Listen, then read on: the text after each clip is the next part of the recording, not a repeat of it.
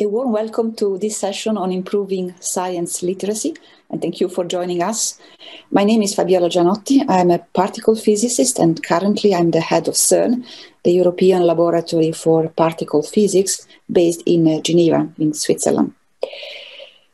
Over the past year, science has been in the spotlight as never before.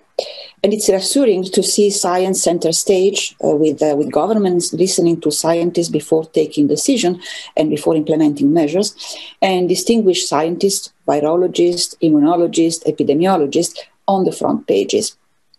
But a sustainable world requires science to remain center stage at all times, also outside periods of crisis. And public understanding and engagement and citizens' trust play an essential role to achieve this goal. So how can we improve science literacy? How can we empower citizens to navigate the huge amount of information they are bombarded with and make sense of what they hear and read? How should we scientists improve on communicating science? And what is the responsibility of research institutions, science communicators, publishers, academia, and education? So we will try to address this and other questions with our distinguished panelists. Let me introduce them. Jean-Pierre Bourguignon, you are a mathematician and currently the president of the European Research Council. Good morning, Jean-Pierre. Bonjour. Bonjour, Jean-Pierre. Magdalena Skipper, you are a geneticist and the editor-in-chief of Nature. Good morning, Magdalena. Good morning. Tsuji, you are a psychologist and an assistant professor and principal investigator at the University of Tokyo. You are also a WEF Young Scientist 2020. You are currently in Paris, so it's morning also for you. Good morning, Sho. Bonjour, ohayo gozaimasu. So, welcome to all of you. Let me start with you, Magdalena. Can you please help clarify what do you mean by science literacy? Thank you, Fabiola. Thank you for this opportunity. So let me say first that for me as editor-in-chief of a 150-year-old multidisciplinary science journal with a mission to communicate science to the research community, but also to a wider public, this is a very important issue.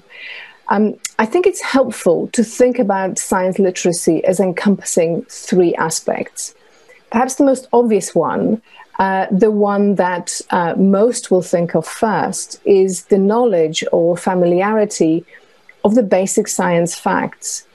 This is about understanding the world we live in, how we interact with it, and understanding our bodies, our physiology, etc.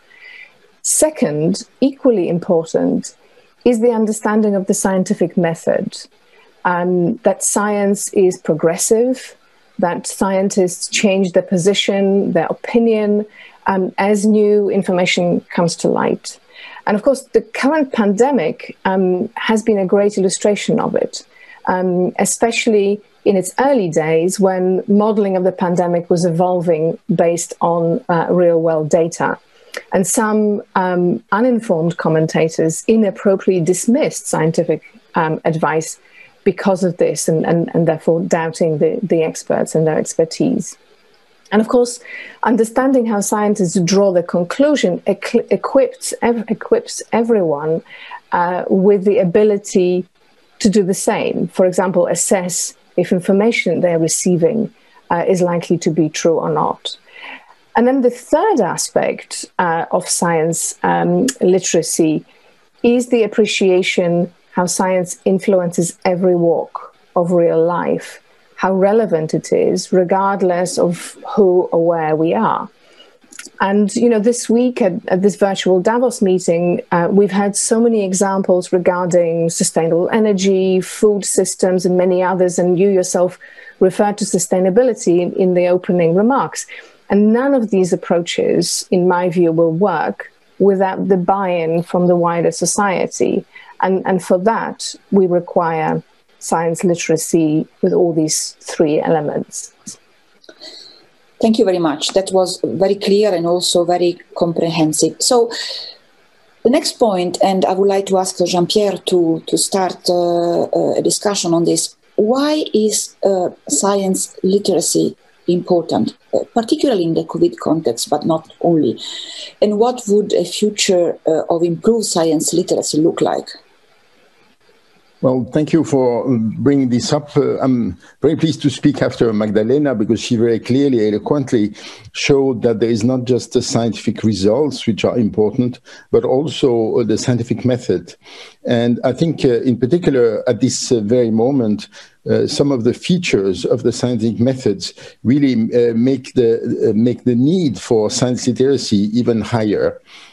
Just to one thing which is very important for science to work is really the method used in, for example, checking facts, in challenging facts, but in a way in which you just provide the tools to really establish the facts very safely.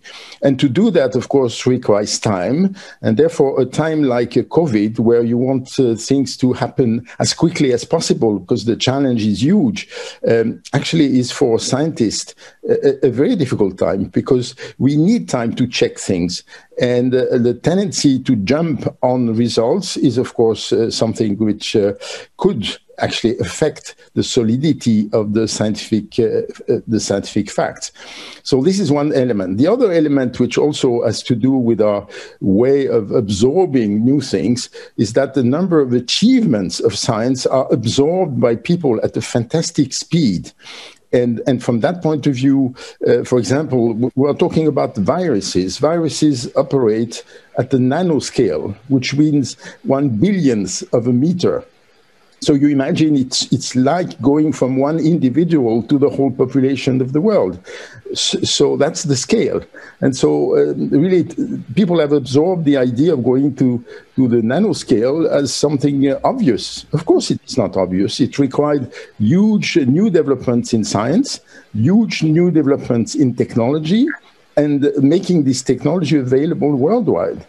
So for the future, if we want to make progress on this, that is having people really appreciating the fantastic achievements of science, really we need the education everywhere to confront people, not just with scientific facts, but at the same time with the scientific method, so that they can appropriate and really value how much all these things are, all the things which have been achieved. And basically, all the concepts we are using today as obvious things, for example, the concept of energy, it took centuries to develop it. Yes. The concept of microbes, the concept of viruses, there are things which, of course, didn't exist a century and a half ago. And so you had to create them, develop tools to explore them. So this is where science literacy makes a difference, because people put both value, but also have the personal experience, if they are confronted early enough with the scientific method, to really all these things. Thank you, Jean-Pierre. So we see now this element emerging that scientific literacy, not just facts and results, outcome of science, but also involving the citizen early on, also in the development of the process and in the scientific method, and understanding what doing science really means. So let me continue with you, Sho, because citizens have different level of engagement with science. So where do we want to get to in terms of science literacy? Do we have a kind of target goal, or just as much as possible? Yes, so Magdalena and Jean-Pierre have very well pointed out the importance of science literacy, and that education might be the way to get there. And I guess in order to answer your question, it's important to think about where do these different levels of engagement actually come from. And I guess two main factors are the importance or relevance assigned to science by people, right? So you can say the affective domain. Some people actually are not interested at all in science, or even have negative attitudes towards science that we have observed a lot during this pandemic. And the other domain would be the cognitive domain. So even if you're interested in science, you might perceive that you don't have the tools to actually understand science. And I guess education should address these two factors. So first, elucidate a positive interest into science, and then the tools in order to actually be able to engage with it. And I guess there's a few things we need to keep in mind when we want to implement these things. There are factors that can influence how much people or what attitude people have on these two domains. So one could be intercultural or within society differences. For instance, we have seen that countries have different engagements, different levels of trust maybe in what the government says. And so if you have a very trusty society, you might actually that might lead to less interest in science literacy, right? On the other hand, there might be religious belief, etc., that serve a negative attitude towards science. And on the cognitive domain, so how much do you think you can understand about science? When we teach it, we should be aware of some general cognitive biases that people might have. I think one thing that we have seen a lot is, for instance, the confirmation bias. People like to search for the information that they already like or know. So this is why, for instance, if someone says, 100 people have died from the vaccine, then people like this information if they're against vaccines and do not consider the control group that 100 people might have died in general during this time, etc. So I guess, I would say where we want to get, of course, as much science literacy as possible. And I guess we have to raise interest and a positive attitude, give people the tools to evaluate science. This would be my answer. Thank you, Sho. And thank you also for mentioning trust, which is a very important component. Actually, I would like to mention that Jean-Pierre, Magdalena, and I are members of a global future council of the WEF on scientific collaboration, and trust is one of the main topics that we are addressing now, how we are going to improve trust and increase trust among citizens, and therefore also the support to science. So, could I... Yes. Could I just add one point, since we are discussing specifically citizens in the context of science literacy, and so Sho already alluded to this. I think one way to increase or dovetails with scientific literacy is that engagement of citizens, members of the general public, in science itself. I think sometimes, and certainly in the past, we talked about science as something being apart from the general society and only benefiting the fruits of the scientific endeavor would benefit the society. I think it's instructive and constructive to think about it as science being very much part and parcel of society. And so the more literacy we have, the easier it will be to engage the widest possible public in the scientific activity, and therefore that engagement will also feed back to increase scientific literacy. I think it's useful to think about it in that context as well.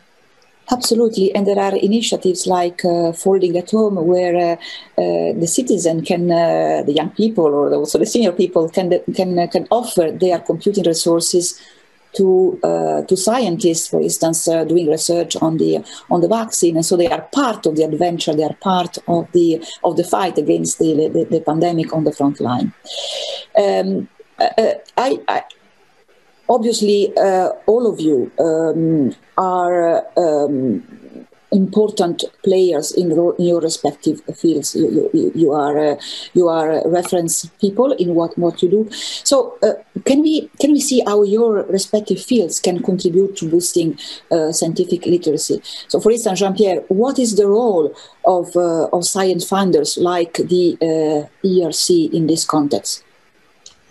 Well, thank you for raising this, because actually this is something on which the European Research Council, the ERC, has really been working. In a sense, the way we function is we try to empower scientists. We trust them, we ask them to submit their most ambitious project. But one thing we wanted to also help them is to share what they have been doing and with the wider public. So one project, for example, we have financed is what we call ERC Comics, which means web comics which tell the stories of some research work done by the scientists. What I really find amazing about this project is that the people who design the comics and the scientists continued to work even after the end of the project, which shows that there was really also this linkage between science and art, which also was meaningful.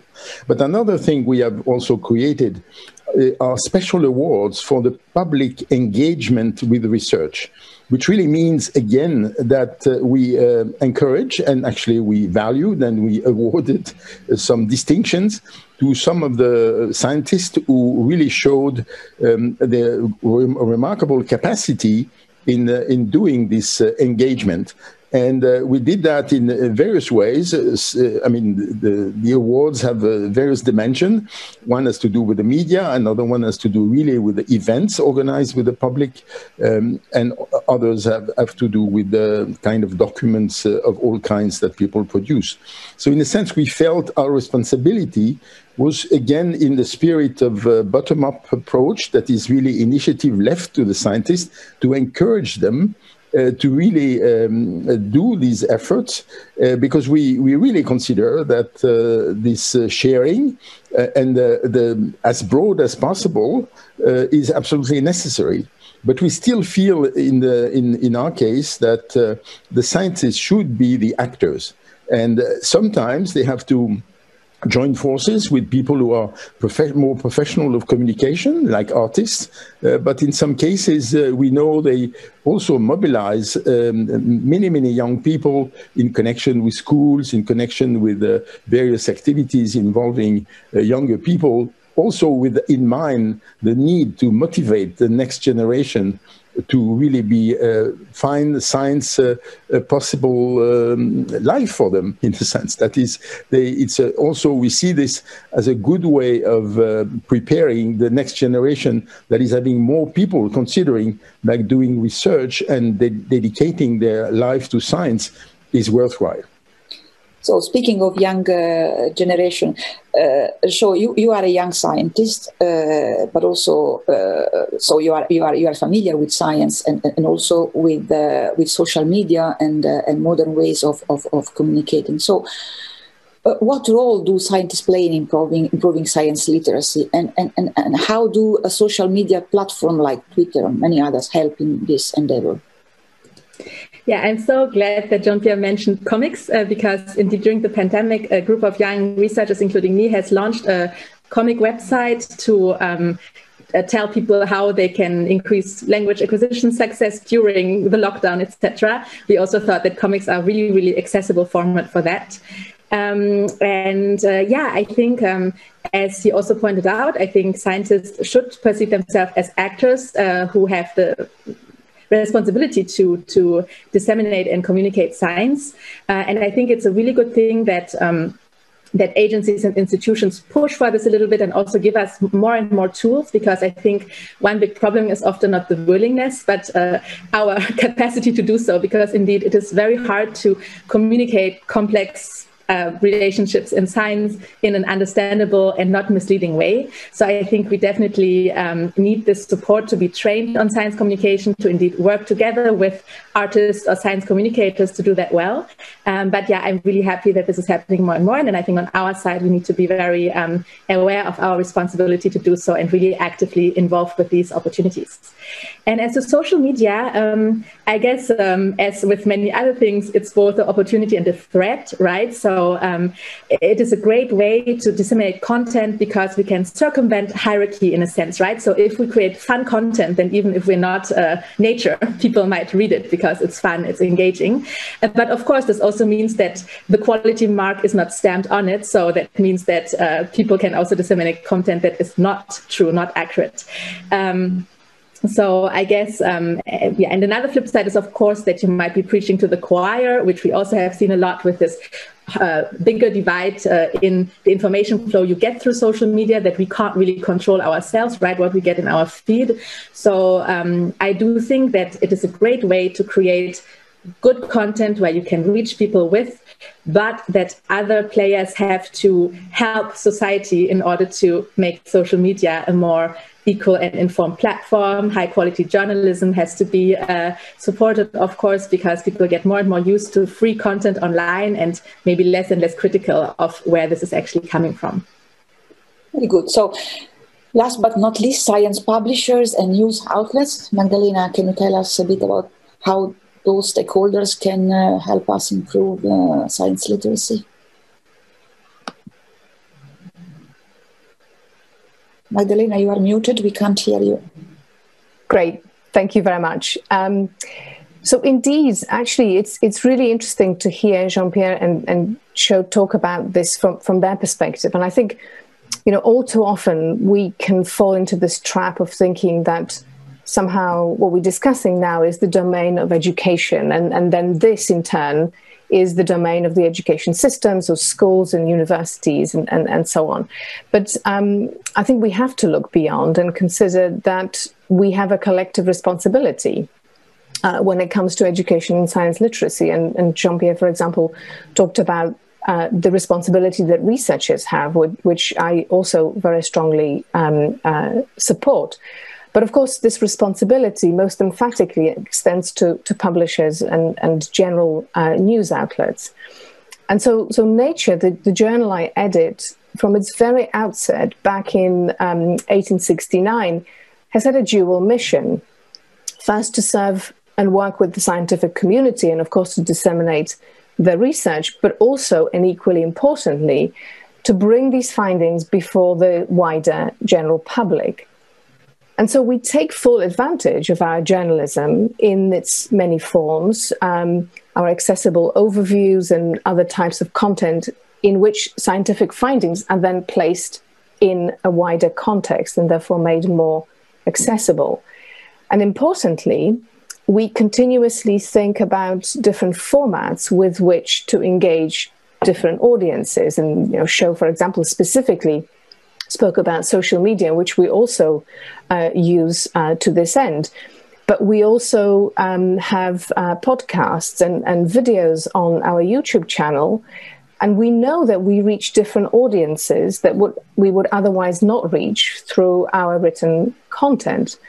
And, let me give you a very current example. So a while ago, we set up a daily newsletter called Nature Briefing, which is designed to deliver a basic science update on a daily basis, delivered by email. And this has really come into its own during the pandemic. In fact, we dedicated a specific section of the newsletter to COVID-19 and the latest information. And we've seen the subscribers to this completely free newsletter grow enormously. And a large constituency in this subscriber pool is what we would here in the context of this discussion describe as the general public. And so, and importantly, in everything we do, and now I'm going back to that definition I gave at the very beginning, we continue to highlight these three aspects of science literacy. So the knowledge itself, the method, and then the relevance of science in general. And so I guess in a broader context, now looking to other publishers, other news media, I would like to take this opportunity to put out a plea, if I may, to all these information outlets to report responsibly in a balanced manner and to offer the platform to researchers themselves. And so I'm really echoing what Jean-Pierre said earlier. We know from various surveys that scientists, the profession of a scientist is among the most trusted professions, actually, despite all the doubts and all the concerns we have about fake news. But since scientists as a profession is most trusted or very highly trusted, it makes, therefore, every sense to allow them to communicate directly to the wider public and therefore engage with them. Thank you, Magdalena. You mentioned education, and I would like to conclude the session with asking all of you very quickly. We don't have much time, so please 1 minute per answer. How do we need to improve the education system to improve science literacy? I believe that every human being should receive some level of scientific education, regardless of what people are going to do in their professional life. So how do we do that? Jean-Pierre? Well, I think for me, the key people are, of course, the teachers. And it's extremely important in society that teachers are well-trained, and I would say even well-retrained, because things are changing very quickly these days. are aware and using the most efficient tools, but also their consideration in society is extremely important, because they are the ones who can really transmit the information, but also give people the confidence that what they have been receiving is really solid. And because I think the main challenge of fake news, if we want to challenge fake news, is really to train people to recognize what is an established fact from just a fantasy.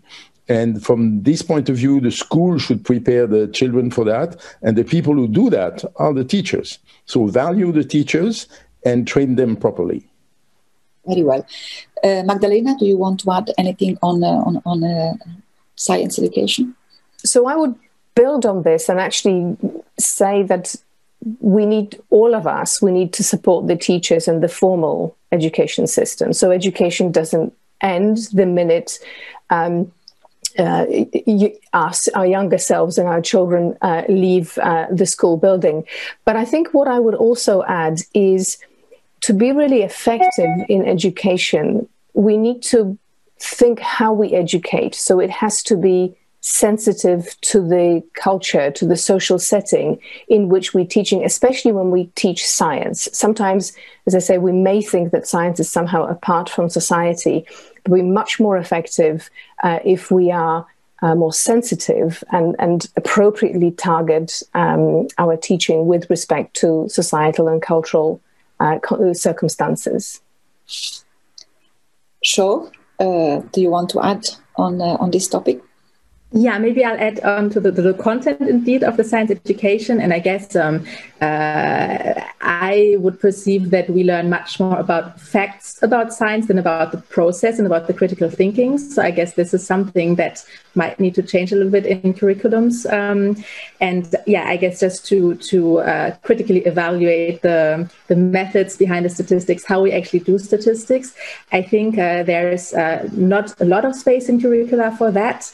And I think also students, if I talk to them, they really would profit from practically relevant examples and actually practical exercises. Go into your city and count, if you count 10 people or if you count 100 people, which one is more representative, right? Like things like that, I guess could help towards this goal.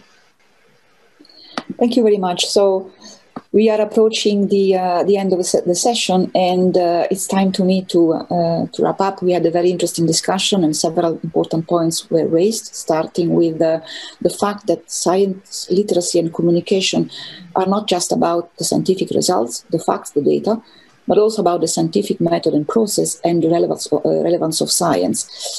Also, it was pointed out that too often we tend to forget how much our life has changed thanks to the extraordinary accomplishment of science and the giant step forward that science makes from decade to decade.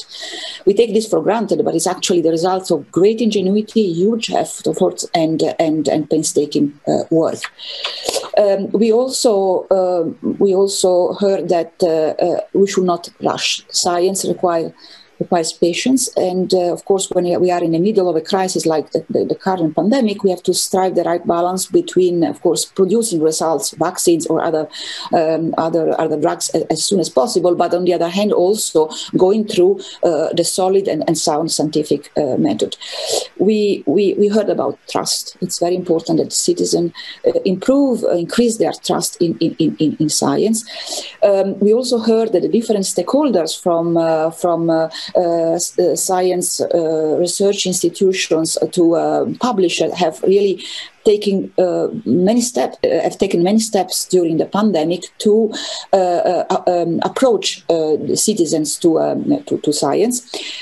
We heard about education and the importance of education, in particular starting with teachers. So support the teachers, empower the teachers, and value their work.